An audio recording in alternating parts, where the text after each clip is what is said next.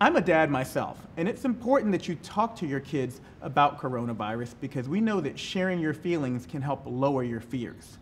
One of the things that I tell parents is to share age-appropriate information with your children because knowledge is power. It's also important that you reassure your children that they will be safe.